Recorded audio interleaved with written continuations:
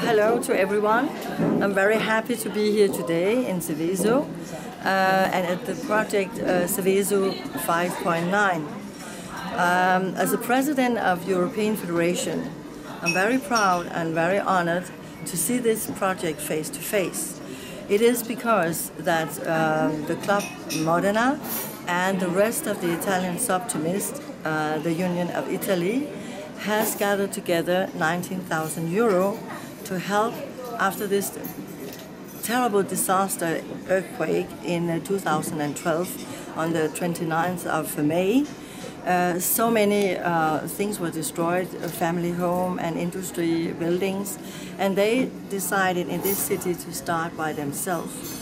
I know a while after the community and the government helped them, but still they started themselves. And I have to say that it was the women who took the first initiative. And they said that they wanted to do something for the women to have shops, to start all over.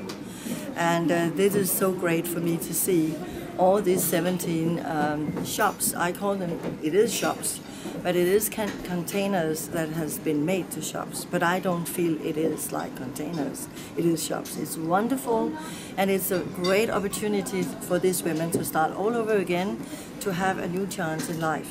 And that is what Soroptimist International is for. It is for women and girls to have a better life. We have been existing since 1921, so we're almost 100 years. We're always working for other women and girls. And this is a unique example of cooperation between the local community and the Soroptimist organization to get something growing. You know, we are an organization divided into 4 federations. I'm the President of Europe, also include the Caribbean, Africa, the Middle East. And I also want to say that we are 35,000 voices in Europe, and together, worldwide, we are 80,000 Soroptimists. So our voices are very important. If you are listening, young ladies, please look us up. Maybe you could be interested to be invited as a guest to see what we are doing and take part of projects, because Italy has been so good of making projects. I really appreciate it very much. And they have won a lot of awards, I can say. So thank you so very much, and I wish the radio the best of luck. And today I'm a proud and happy President. Thank you very much. Ma direi che è stata una visita molto importante per noi, perché innanzitutto perché loro hanno ribadito il fatto che secondo loro la struttura dovrebbe comunque rimanere, perché è una cosa molto innovativa e importante, anche perché, voglio dire, è un riconoscimento per noi importante. La cosa più importante secondo me attualmente è che ci diano la possibilità comunque di rimanere qui, perché fra 2 anni e mezzo teoricamente noi dovremo andare via.